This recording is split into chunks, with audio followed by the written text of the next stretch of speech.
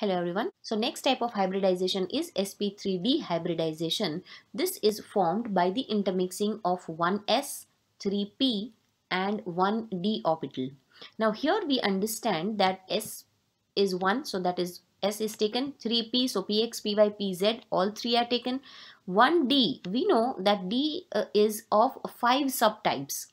So out of these 5, which d orbital will participate or intermix in the formation of sp3d hybridization?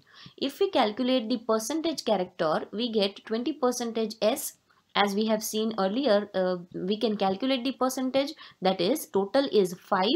If we want to calculate s percentage, 1%, one part of s out of 5. So 1 divided by 5 multiplied by 100. So we get 20% s. Similarly for p, 3 part of p out of 100. So 3 divided by 5 multiplied by 100 into 100. So in 100 parts, how much part of the p is present? So that is 60% p, and 20% of d character is there in sp3d hybridization.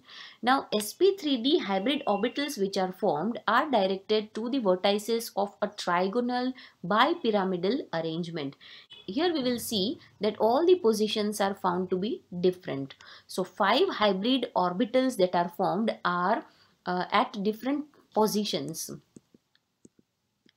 The hybrid orbitals lie in a horizontal plane that are inclined at an angle of 120 to each other, are known as equatorial bonds or equatorial orbitals, and the remaining 2 orbitals that are located in the vertical plane at 90-degree angle to the plane of equatorial bonds or equatorial orbitals are known as axial bond. We will understand this from this structure, an example that we take. This point we will take later on.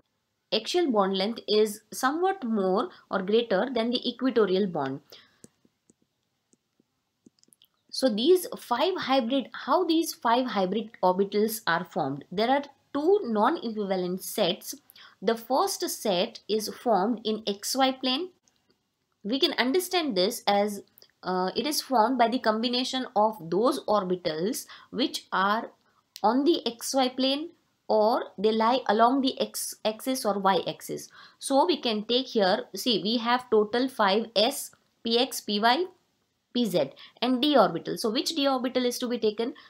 If we want to identify that, in one set we say it is in xy plane.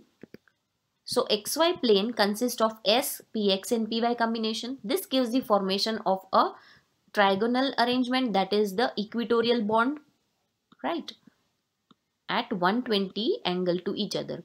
Second set is formed along the z-axis. So we can take the third p orbital, that is pz, which is along the z-axis, and dz square we can take, so that we have one hybrid orbital above and one below. So this is the trigonal planar arrangement. These are the equatorial bonds which are located, or these are at minimum repulsion at 120 degree to each other.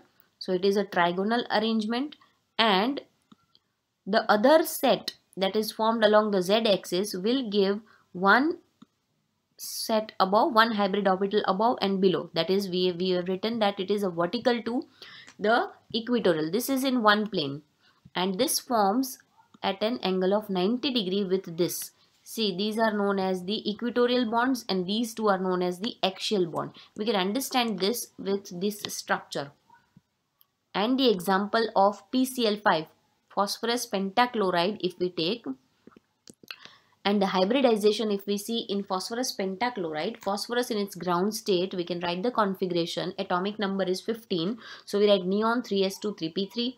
In its excited state, 5 half-filled orbitals, and PCl5 hybridized, giving rise to sp3d, 5 hybridized orbital, which can now form a bond with the chlorine atom, giving the formation of PCl5 molecule. So we have here 2 types of bonds, 2 non-equivalent sets. These you can see in one plane, these Cl, 3Cl, and the other 2 are formed by the axial bond. Now here the important thing to understand is the axial bond length in sp3d hybridization is somewhat greater than the equatorial bond length. Now, this we can understand by looking at the structure, that this Cl atom gets the repulsion by these three chlorine atoms, whereas the chlorine which are located at the equatorial equatorial angle, these will get the repulsion by only two chlorine atoms. And what happens is this chlorine atom gets pushed above because of the repulsion exerted by the three chlorine atoms in comparison to the chlorine atoms that are located at the equatorial bond, because these will be having repulsion only from the two atoms, whereas the bond or the chlorine atom axial position will have the repulsion from the three chlorine atoms, and hence the axial bond length is found to be little bit more than the equatorial bond length. The structure we can see is trigonal, and here it is forming the pyramid like structure. See, it is like this pyramid here. If we see pyramid structure right here and here, so it is above this pyramid also, and we have a pyramid below. So it is known as a trigonal bipyramidal. Now bond angle, if we see here, we have two types of the bond angles. One will be 120 degree between the chlorine which are located at equatorial bonds, and the other is 90 degree to the equatorial bond. The chlorine which are present at the axial position will be at the 90 degree angle to the equatorial position of the chlorine. Now combination, if we see, it will be sp3d with the p orbital of chlorine. So this combination, 5 sp3d hybrid orbitals of the central atom, that is phosphorus, overlaps with the p orbital of the chlorine. So intermixing sigma bond formation is the first bond, and it is the sp3d p orbital. Bond angle we can see 120 and 90. Also you can say that the angle between the chlorine above and below is 180. These are the axial bond length.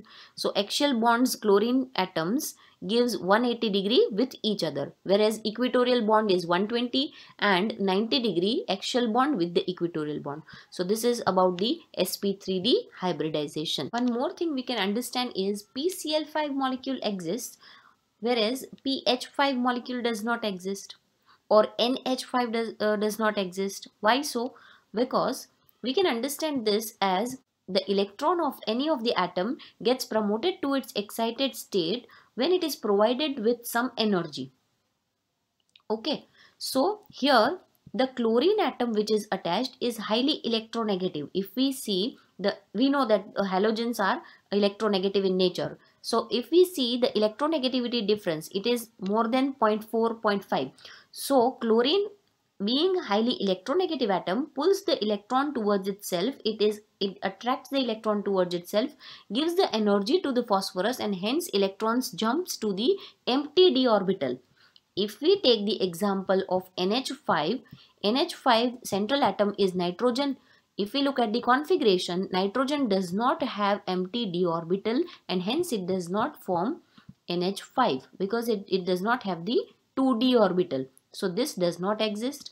Now if we take the example of PH5, PH5 also does not exist because the electronegative difference between phosphorus and hydrogen is very less, and hence phosphorus, the electrons of the phosphorus are not promoted to its excited state, giving the hybridization, sp3d hybridization, so that it can combine and overlap and form the bond with hydrogen. So this also does not exist because hydrogen is attached and the electronegative difference between these two is very less compared to PCl5, phosphorus and chlorine. Chlorine highly electronegative, electronegative difference is there, and hence it gives some energy and electrons gets promoted, so it can form a bond. Okay.